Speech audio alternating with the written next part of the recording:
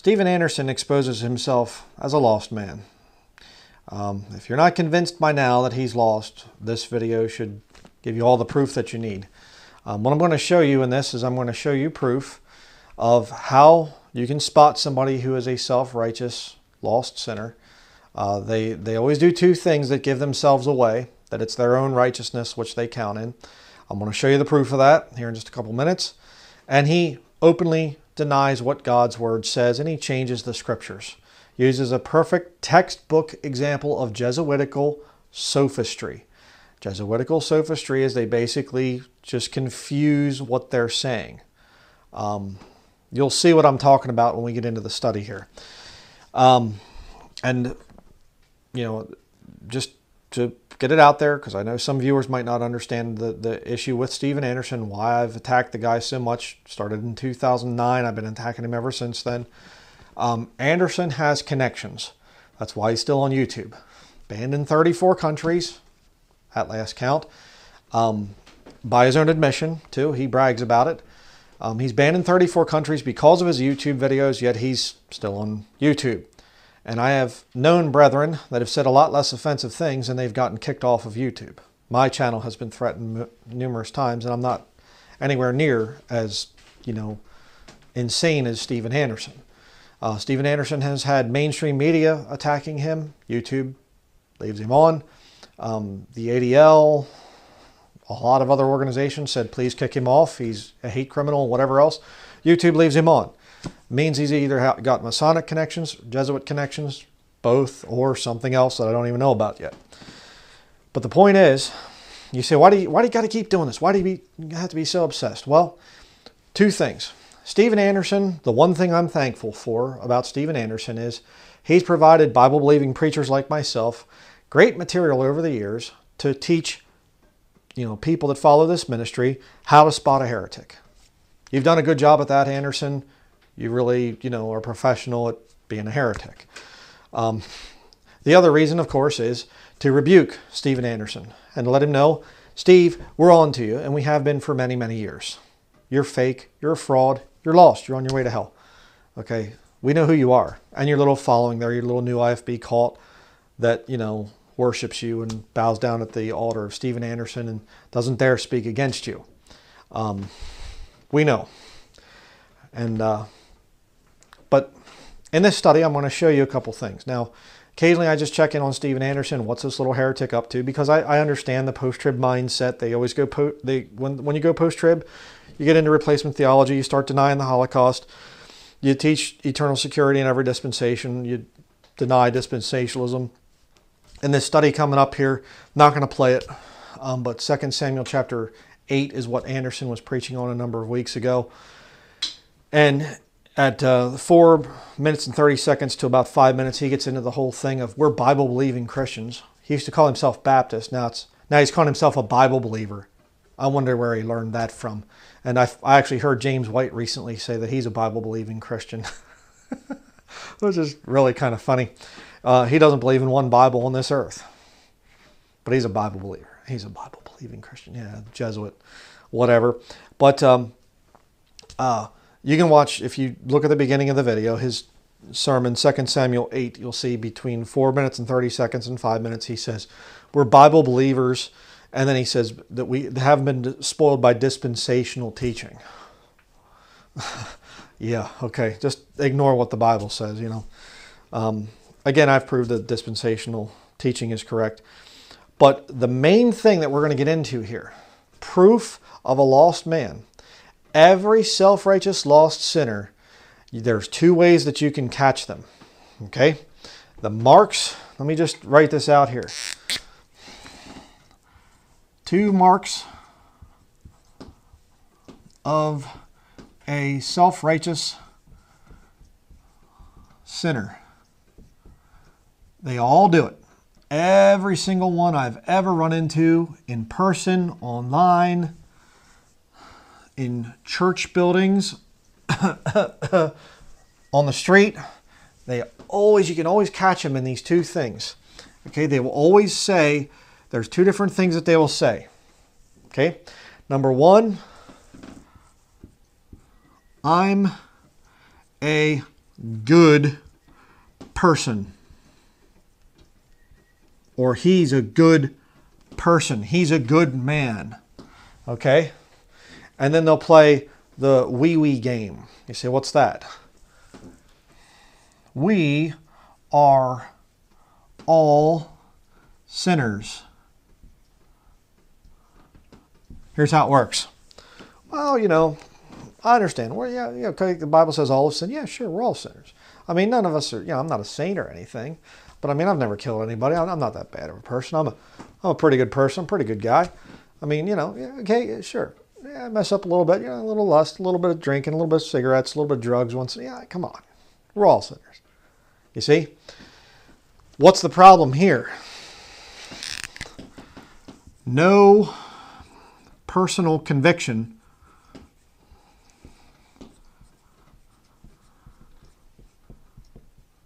or contrition.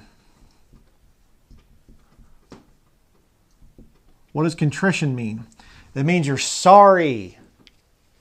Not only for what you've done, but for what you are, for who you are.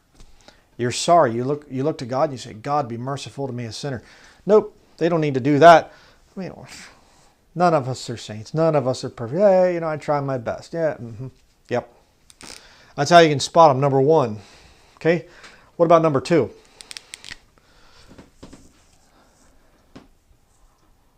Life is good.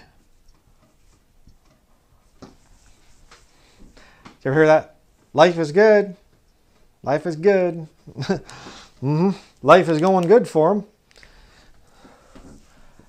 I am not being punished.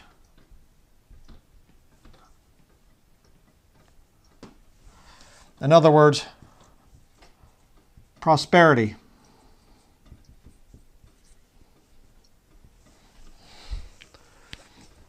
Look at me. Hey, if God hates me, if I'm this lost, hell-bound sinner, why do I have such a nice house? Why do I have all this money in the bank? My wife can breed like a rabbit. We have all these children. God must be blessing us. God must be for us. You see? I'm actually living a pretty good life. Hey, it's not that bad. Two marks of a self-righteous person. They don't have any personal conviction for their sins. It's called godly sorrow in 2 Corinthians chapter 7, verse 10. See? They don't have godly sorrow. Maybe the sorrow of the world once in a while. Oh, I got caught doing this, or I got, whatever. They'll have that. But there's no personal conviction. I've sinned against God. I deserve to go to hell. I'm so wicked. That's why they preach against repentance, turning from sin and things like that. They can't stand that. They'll try to... You start to get too rough on sin, and these people here will get real offended. You're judging me. Who are you to judge me? The whole thing. You know what I mean? And life is good. Hey, if what you're saying is true, that I'm this wicked sinner, then where's the punishment of God? Okay? I mean, I literally knew an old farmer down in West Virginia, and he told a story of an old mountain man that he knew, and he said that he was outside and it was storming the one time, and lightning hit a few feet in front of him, and he said this guy was so tough, he looked up and he said, "You missed me, God. Why don't you get me?" And he said, and he lived a long, happy life. Nothing happened to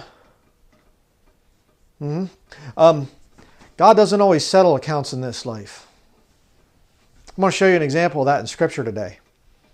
Sometimes the Lord will make it appear that they're getting away with it. Oh, look at how good your life is. You have your little connections and everything else there and whatever else. Because God's got plans for you. God is going to use you to bring about some wicked ends. And then He's going to kill you and damn you to hell for all of eternity and burn you forever and laugh at you. That's what the Bible says. He'll mock when their fear comes. So don't say, oh, God wouldn't do that. You don't understand the God of the Bible if you believe that way. But here's the point. I'm going to show you video proof that this is exactly what Anderson is right here. You see, Steven Anderson is the victim, another one of the many victims of childhood conversion. They have no conception of sinning against a holy, righteous God.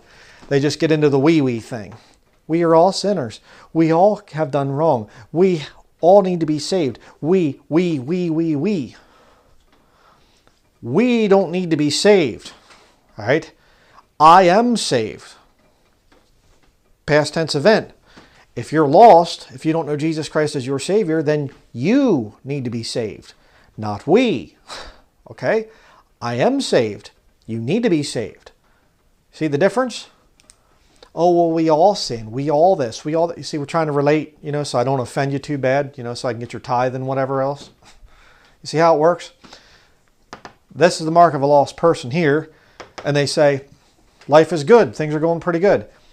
Now here's I'm going to tell you what's going to happen in this video. Okay? What you need to look out for. Steven Anderson uses what is called Jesuitical sophistry. Okay? It's something that is crystal clear, plain, right in your face. Okay? And Steven Anderson says, see that? It doesn't mean that. All right? What am I talking about? I'm going to actually show you the verse of Scripture. You can turn in your Bible to Romans chapter 9, verse 13. I'll set it up here for you so you can get it all figured out. Okay? I'm going to write down here, Romans. This is one of the most important verses of Scripture that there is. There's a lot of very important Scriptures, but this one's a good one. Romans 9:13. Look down at the last part of it. It says, quote, Esau have I hated.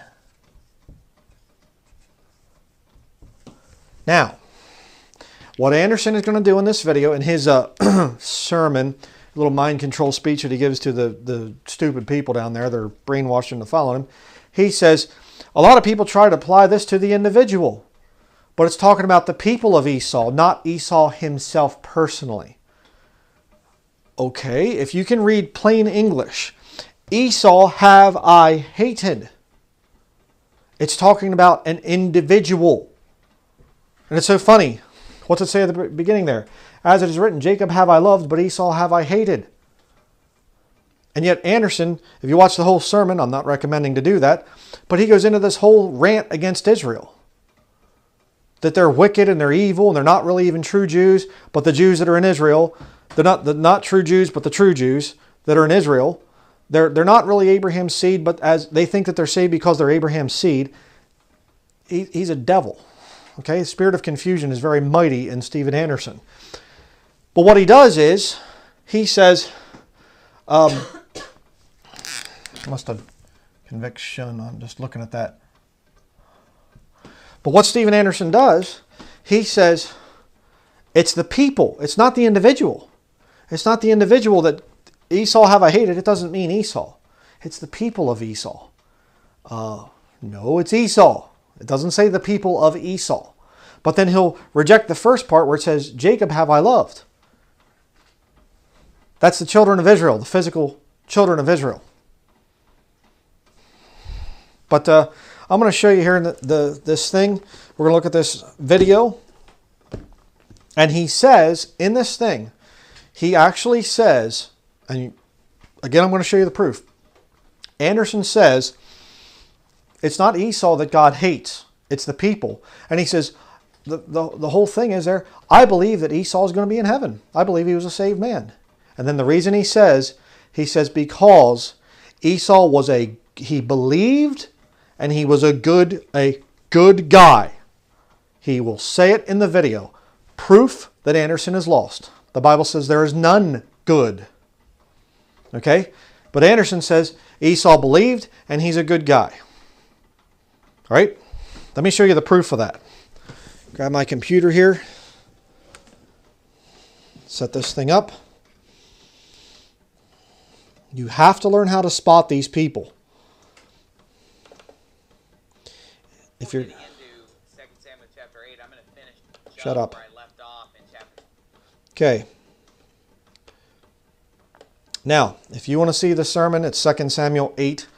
I don't recommend watching the whole thing because the guy Anderson he's one of these guys that you watch and he'll make a point and you think, whoa, wait a second, that doesn't sound right.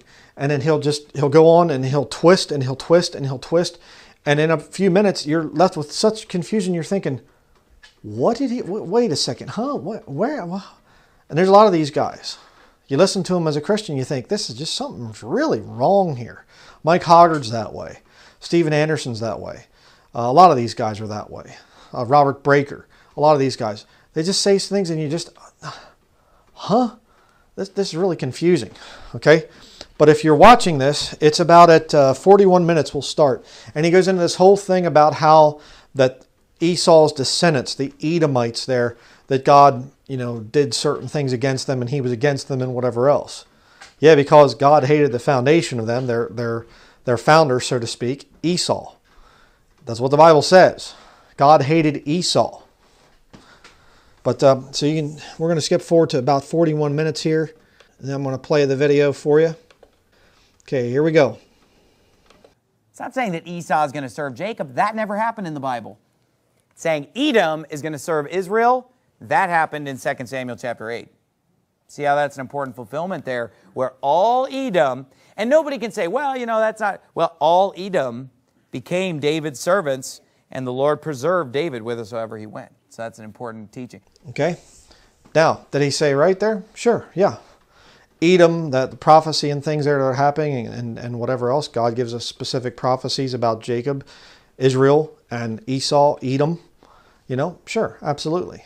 But now he'll take that, he'll tell truth, and now he'll twist it and say, see, when it says, Esau have I hated, then that's talking about the people. I'm going to show you a big problem with that, which Anderson just conveniently fails to mention. Also, if you go to Romans 9 and find that quote, it also says in that same verse, Jacob have I loved, Esau have I hated. They'll try to apply that to the individual. But if you look that one up in Malachi, we won't go there for sake of time. In Malachi chapter 1, it says, I hated Esau, I loved Jacob and hated Esau, and laid his mountains and his heritage waste for the dragons of the wilderness. And it says they are the people against whom the Lord hath indignation forever. Now, let's actually turn to Malachi chapter 1. Again, it's okay. You hear some guys saying, hey, you need to, we're not going to do this for sake of time or whatever. But when he's making an emphatic point like this, you need to check him out from the scriptures. If I ever say we're not going to go there for sake of time or whatever else, pause the video and go there. Make sure I'm telling you the truth. Make sure any preacher's telling you the truth. But let's check out Malachi. It's the last book in your Old Testament. Malachi chapter 1. The burden of the word of the Lord to Israel by Malachi. I have loved you, saith the Lord, yet ye say, wherein hast thou loved us? Was not Esau Jacob's brother, saith the Lord? Yet I loved Jacob, verse 3, and I hated Esau, and laid his mountains and his heritage waste for the dragons of the wilderness. Okay, and so Anderson says, see, now that's the people, which we'll see that here in verse 4. But, think about this for a minute. The Lord says, I hated Esau. Esau have I hated, Romans 9:13, repeated in the New Testament to a Christian. All right? Yes, God did hate Esau. It does not say the people of Esau have I hated. All right? It's talking about the individual Esau. And I'm going to show you that Anderson continues to lie about this. But look at verse 4. Whereas Edom saith, we are impoverished, but we will return and build the desolate places. Thus saith the Lord of hosts, they shall build, they, in other words, the people there, but I will throw down, and they shall call them the border of wickedness, and the people against whom the Lord hath indignation forever. All right? So, up here in verse 3, verse 3, I hated Esau, and laid his mountains. Singular. Okay? It's not talking about, the people and whatever. It wouldn't say his mountains and his heritage waste for the dragons of the wilderness. His is referring to Esau. And then it gets into his descendants and the curse of God that came upon them. There in verse 4. See, that's why he says, don't turn there. Don't bother turning there. See, he deceived his people. Anderson deceived his people. If you read verse 3 there, it's saying, I hated Esau and laid Esau's mountains and his heritage. Esau's heritage. But see, Anderson's not going to teach you that stuff. But it's interesting. I want to just show you another verse of Scripture here, back in Deuteronomy.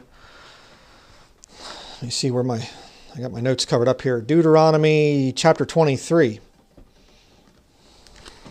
Another thing that Anderson didn't tell his people about. This is a good one to use on these moronic black Hebrew Israelite guys. Stupid heretics that they are. Guys just drive me nuts. They'll say, you're an Edomite. If you're white, you're an Edomite. Edomite. And they're so rabid against the Edomites. Somehow miss this verse. Deuteronomy chapter 23, verse 7. Thou shalt not abhor an Edomite, for he is thy brother. Thou shalt not abhor an Egyptian, because thou wast a stranger in his land. Now, if God hates the Edomites, why would he tell the children of Israel, don't abhor an Edomite because he's your brother? It's kind of weird. Doesn't the Bible condemn hating your brother? Yeah.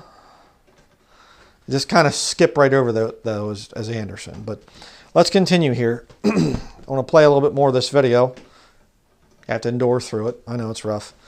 So who's God mad at? The person Esau or the nation of Esau? It was the nation of Esau that he was mad at. It's the nation of Esau that God's mad at. Esau have I hated. His mountains, his heritage. It's talking about Esau. If God was going against the people or the nation of Esau, he would have written it that way. It's talking about an individual. And you're going to see here, Anderson lies about why God hated Esau. Let's continue. And he never laid the person Esau, he never laid his habitation waste for the dragons of the wilderness. He actually prospered Esau. Esau actually prospered and did well in his old age and thrived and succeeded. Esau did well. Esau did well. He thrived in his old age. You see? Picks up the cup, gets all arrogant. He did well. He did well. He thrived in his old age. God didn't mess with him.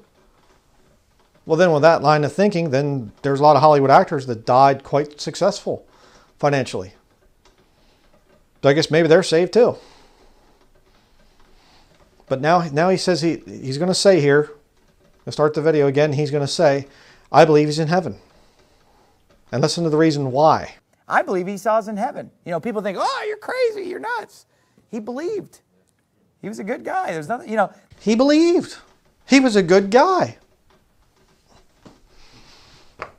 You see? You see what I'm saying? He believed. He was a good guy. God actually prospered him. How could he be in hell? And by the way, where does it say, where does the Bible say Esau believed? Look it up. It doesn't say anything like that. He believed. He believed. What did he believe?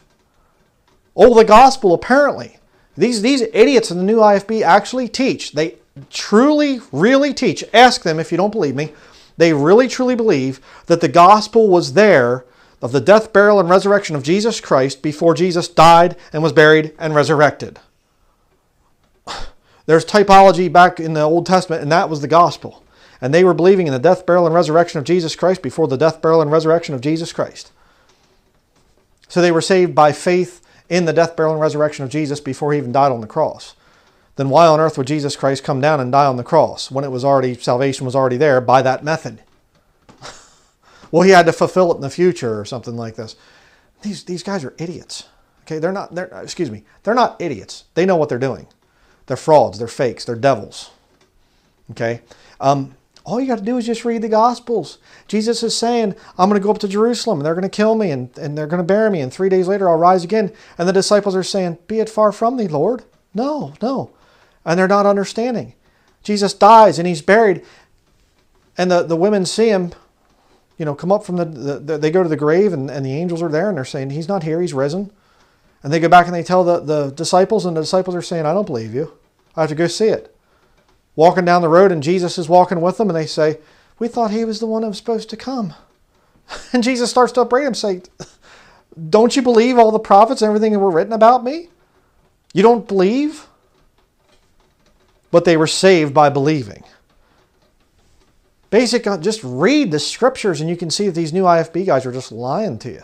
Nobody was saved in the Old Testament by looking forward to Jesus dying on the cross. They had no idea about it.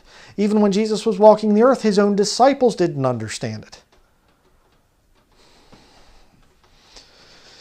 But let's continue here. And now he's going to give you the reasons why Esau was saved. Okay? This is funny. First he's going to talk about the sins of Esau, and then he'll get into why, he got saved. Let's not read. Let's watch it. Now, did he make some major sins in his life? Oh yeah. What were the sins of Esau? He married multiple wives. This is what Esau did wrong. He married multiple wives. He married heathen wives. Okay. Now, he married multiple wives. He married heathen wives. Why don't we actually turn to the scriptures? Okay. Go in your Bible to Genesis chapter 26. We'll actually show you what's going on there and why Anderson could not tell the truth. Genesis chapter 26.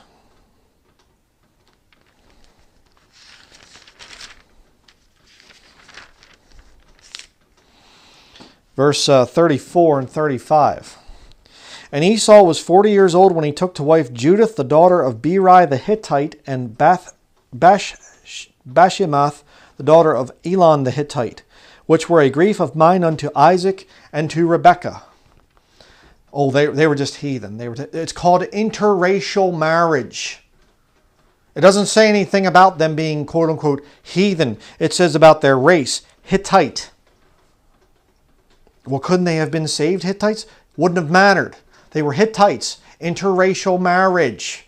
But see, Anderson, you look in the little congregation there and he's got interracial marriage couple here, interracial marriage couple there. He marries them all the time. Doesn't matter whatever they are. Black, white, Hispanic, just, you want to marry that? You just marry this? Okay, yeah, go ahead. Covers up the fact. It wasn't just multiple wives and heathen wives. It was interracial marriage. All right? And then listen to here in a little bit what he says that Esau did and he got right then or whatever. Again, he'll lie here in a couple minutes. But listen to the other thing here quick. Let's continue. And he hated his brother in his heart. And he hated his brother in his heart. Well, yes, he did. And that is wrong. And, certainly to hate his brother Jacob. Certainly. Anderson's right on that one. See, again, the Jesuitical way of doing this thing. See, Jesuitical sophistry. It says, Esau have I hated, but it doesn't mean that he hated Esau. You say, wait a second, huh? Those the two statements contradict each other. But they don't. You say that there's a contradiction, but I don't see the contradiction. Huh? Esau have I hated, but God didn't hate Esau. Yeah. And then he pulls it off again and he says, I'll do the thing he'll say, a total lie, and then he supports it with truth and says, well, see, I told the truth here. So then you have to accept the other one. See? But let's continue. Okay. But let me ask you this. Is there evidence that he later repented of those things and actually did right before the Lord? Yeah. Funny, because did he repent of those things and do right before the Lord? Yeah. I thought there, Anderson, you don't have to repent of anything. You just believe. Another little issue there, but we won't get into that. But listen to what he says. Is there evidence that he repented of marrying heathen wives? Well, yeah, because, he did say he saw that it upset his parents, so then he took a third wife that was not a heathen, and he thought that would fix it. Well, that didn't fix it. I didn't fix it. Okay, scamper squirrel. Yeah. He saw that it displeased his wives, and so he got a real wife after that. Okay, well, let's actually look at the scriptures. Okay, Genesis chapter 27, verse 46. And Rebekah said to Isaac, I am weary of my life because of the daughters of Heth. If Jacob take a wife of the daughters of Heth, such as these which are the daughters of the land, what good shall my life do me? Okay? And Isaac called Jacob, chapter 28, verse 1, and blessed him and charged him and said unto him, Thou shalt not take a wife of the daughters of Canaan. Okay? Remember that. Look at, jump down to verse 6. When Esau saw that Isaac had blessed Jacob and sent him away to Paddan Aram to take him a wife from thence, and that as he blessed him, he gave him a charge, saying, Thou shalt not take a wife of the daughters of Canaan, and that Jacob obeyed his father and his mother, and was gone to Paddan Aram. And Esau, seeing that the daughters of Canaan pleased not Isaac his father, look what he does. Then went Esau unto Ishmael, and took unto the wives which he had Mahalath, the daughter of Ishmael, Abraham's son, the sister of Nebajoth, to be his wife. Oh, he did right by marrying the right kind of woman. No, he didn't. No, he didn't. He still went to the heathen. He still went to Ishmael and said, okay, well, I'm not going to just go total daughter of Heth, whatever. I'm not going to go with a total Canaanite, but I'm going to get one that's blended. Half Jew, half Egyptian. That's what Ishmael was. His mother was Hagar, and his father was Abraham. So he still did not go to the Jews. He went to Ishmael. Why? Because he saw it displeased his parents. The guy was a total lousy jerk. Right? And by the way, let me just make another point here. You say, well, those were the sins of Esau. The sins of Esau. Married multiple wives, heathen wives, and he hated his brother in his heart. What about the birthright? Why didn't Anderson mention that one? Look at Genesis chapter 25. Talk about a sin that made the Lord mad. Genesis chapter 25, verse 29 through 34. And Jacob sawed pottage, and Esau came from the field, and he was faint. And Esau said to Jacob, Feed me, I pray thee, with that same red pottage, for I am faint. Therefore was his name called Edom. And Jacob said, Sell me this day thy birthright. And Esau said, Behold, I am at the point to die, and what profit shall this birthright do to me? And Jacob said, Swear to me this day. And he sware unto him, and he sold his birthright unto Jacob. Then Jacob gave Esau bread and pottage of lentils, and he did eat and drink, and rose up and went his way. Thus Esau despised his birthright.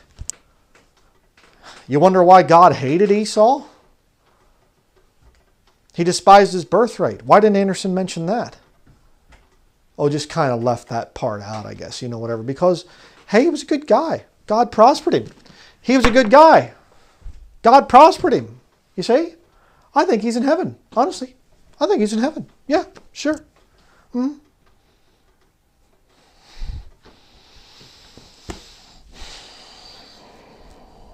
So I think that's enough for the Anderson video. I don't want to vex anybody anymore. I'll play a little bit more, I guess, here. See what else he says. But then also, he felt bad about the fact that he hated his brother because he made things right with his brother.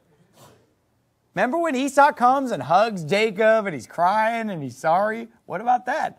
And then God blesses him and everything's great after that. God blesses him. Everything's great after that. Esau believed he's a good man. And God blessed him. He did quite well financially.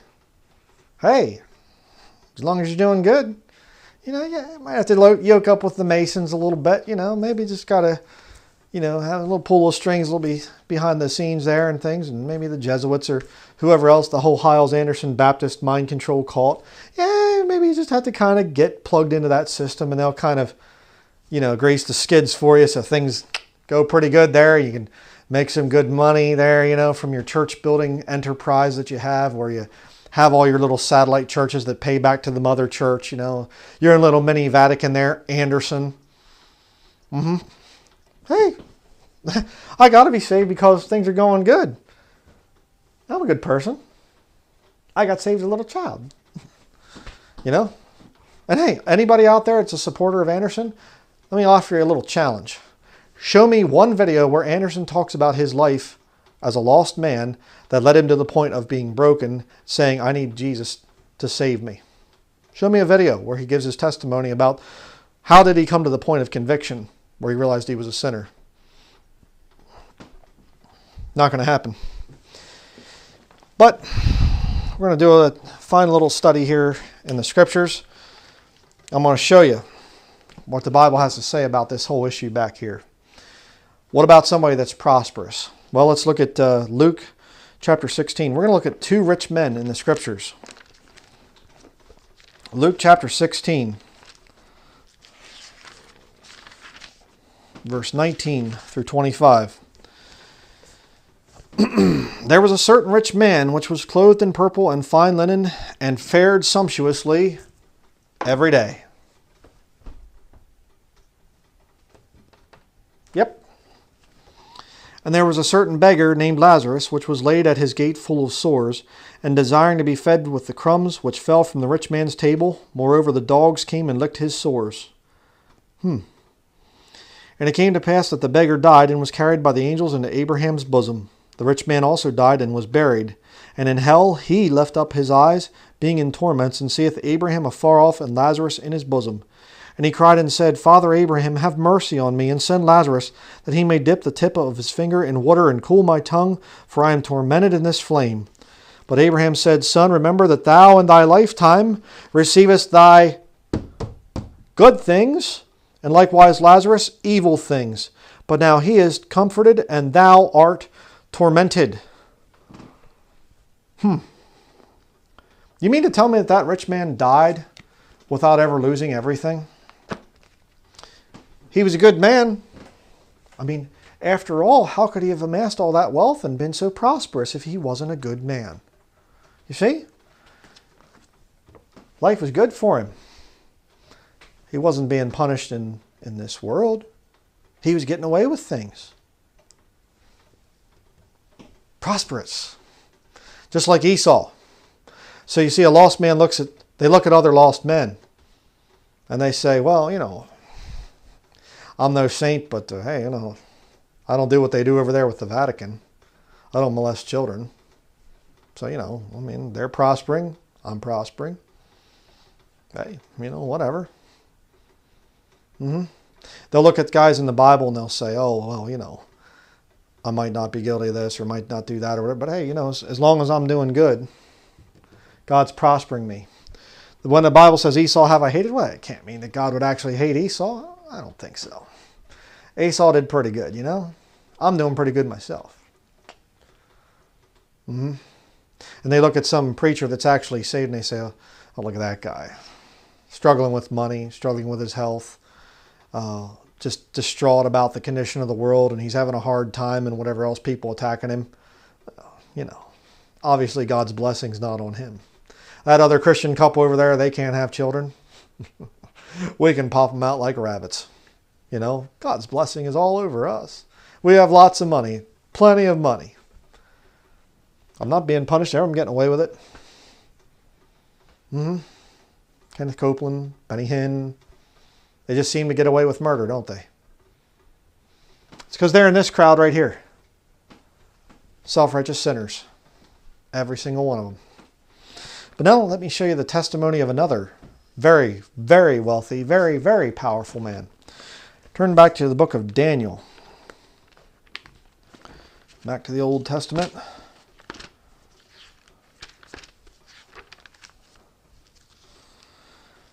Daniel chapter 4. Verse 28 through 37. All this came upon the king Nebuchadnezzar. At the end of 12 months he walked in the palace of the kingdom of Babylon. The king spake and said, Is not this great Babylon that I have built for the house of the kingdom by the might of my power and for the honor of my majesty? He's a good man. Much like Esau. Esau got away with a lot of stuff. A lot of money. You know what I mean? While the word was in the king's mouth, there fell a voice from heaven, saying, O King Nebuchadnezzar, to thee it is spoken, the kingdom is departed from thee, and they shall drive thee from men, and thy dwelling shall be with the beasts of the field. They shall make thee to eat grass as oxen, and 7 times shall pass over thee, until thou knowest that the Most High ruleth in the kingdom of men, and giveth it to whomsoever he will. The same hour was the thing fulfilled upon Nebuchadnezzar. And he was driven from men and did eat grass as oxen, and his body was wet with the dew of heaven, till his hairs were grown like eagle's feathers, and his nails like birds' claws. And at the end of the days I, Nebuchadnezzar, lifted up mine eyes unto heaven, and mine understanding returned unto me. And I blessed the Most High, and I praised and honored him that liveth for ever, whose dominion is an everlasting dominion, and his kingdom is from generation to generation. And all the inhabitants of the earth are reputed as nothing, and he doeth according to his will in the army of heaven and among the inhabitants of the earth, and none can stay his hand or say unto him, What doest thou? At the same time my reason returned unto me, and for the glory of my kingdom mine honor and brightness returned unto me, and my counselors and my lords sought unto me, and I was established in my kingdom, and excellent majesty was added unto me. Now I, Nebuchadnezzar, praise and extol and honor the kingdom of heaven, all whose works are truth, and his ways judgment, and those that walk in pride he is able to abase. Two different rich men. The one rich man died with his wealth, died with everything else, without ever being broken. The second one, Nebuchadnezzar. I mean, think about the significance of that. The very first king, first man that headed the very first world government, Babylon, ancient Babylon, the very first New World Order, the king of that, absolute total monarch, dictator, very, very, very powerful man. And God takes him and says, I'm going to make an example out of you, Nebuchadnezzar. I'm going to break you and turn you to an animal. You're going to be out there in the fields, and people say, isn't that the king out there? Made a fool out of him. A total fool. And after a while, his mind comes back, and what's he do? Oh, get out, whoever's responsible for God, you are worthy. You're the one that abased my pride. Thank you, God. He honored the Lord. Anderson's not about to do a thing like that. No way. God breaks him down, busts him down like that. I don't think he can, quite frankly, because he's, his hatred for the Jewish people and all the false stuff that he teaches, Jesus burned in hell and sodomites can't get saved and whatever else. Well, then why are you working with one, Paul Wittenberger, but, works for Hollywood, but whatever. All this other stuff. And I think Anderson's a sodomite as well, but that's another issue. A lot of people think that way. But, Anderson has all this false stuff, so I don't think he's ever going to come to a point where he's broken. But the whole point is, for him to say, Esau will be in heaven. God didn't hate Esau. He's denying what the scriptures say. Esau have I hated in Romans 9:13. God hated Esau. Oh, but Esau did a lot of good things. Esau got away with a lot of good stuff. And he was nice to his brother. He turned out to be a pretty good guy. You see? Two marks of a self-righteous, lost sinner. I should put lost up there. Self-righteous sinner. Every single one of them is that way. Anderson is a victim of childhood conversion, as I've said before. You can't be saved as a child. Plain and simple. You are not going to understand that, hey, I have sinned against a holy, righteous God. That's why a child that dies, they go to be with heaven. Or, go to be with the Lord in heaven. Say it that way. They're automatically saved. They reach that age where they now are accountable to God because they understand, what sin is and who God is and everything else. Okay, now they're going to be held accountable. But a young child, my mommy led me to the Lord when I was 2 years old. I got convicted of my sins because I, messed my diaper the one time and I didn't tell my mom about it. I didn't cry. So I realized that I lied, and that's when I knew that I needed to be saved or something. Warped. Just totally warped. So watch out for this stuff. Okay? The biggest part of this study that I want you to come away with, watch out for Jesuitical sophistry. The Jesuits are the ones that mastered this whole thing, where they will say things like, the Bible says, Esau have I hated, but it doesn't mean. Then they will say it forward, and then they will reverse it and say it backward, and make two contradicting things to cause confusion. And you say, what? There's a lot of people that say that God hated Esau, but I don't believe that way, because it was actually the people of of there that God hated. It doesn't mean, it says Esau have I hated, but it doesn't mean that God hated Esau. See how they go forward? The Bible says Esau have I hated, but it doesn't mean that God hated Esau. You see, they'll do that. Forward and then backward. All right? I know that the Bible doesn't say that you have to be part of a local church, but people come to that conclusion because they're not part of a New Testament local church. You see? They'll take they'll take their statement forward, and then they reverse it and take it backward. And once they do that, they've caused confusion in your mind. Okay? You know, the Freemasons are not a secret society. We are a society of secrets. You think, huh? Reversing. Make a statement and then you turn and you take it right back. So that you've just undid the thing. It's some kind of a weird little, you know, it's sophistry is what you actually call that thing. I'm not just making that term up, but it is some kind of a bewitchment type of a spell is what it is. You know, we're going to fight the war on terror by bringing terror to the terrorists or something, you know. Whatever. We're going to, you know, fight your addiction to drugs by putting you on life-saving drugs. So, watch out for this guy. And again, we need to make as much noise as we can about Steven Anderson. Just come out and say, that guy is false. Because what they want to do is they want to make Steven Anderson the head of the Bible-believing movement. He's a King James only guy or whatever else. He's not King James only. He uses new versions. I shouldn't say uses new versions, but he'll change the King James Bible text. He's done it in many videos. I've proved it. You know, he's not a Bible-believing Christian. I mean, for crying out loud. So, just let's be vocal about Steven Anderson. Okay, his little cult is going to come crashing down.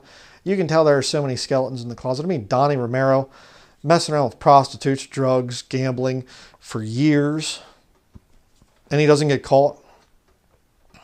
You know, when he finally does get caught, he comes out reading this little prepared statement, and right away Steven Anderson comes in. I'm going to be appointing somebody over this church now. And, you know, well, can we have a say in the matter? No. I'm here, you know, in this independent Baptist church to tell you what to do. I thought it was the men of the church that make those decisions. No. See, the devil raised up the whole new IFB thing with Steven Anderson, and he's one of Satan's favorite little minions out there, little minister of Satan. All right, we have to stand against it and just let people know, hey, yeah, the new IFB, we're not part of that.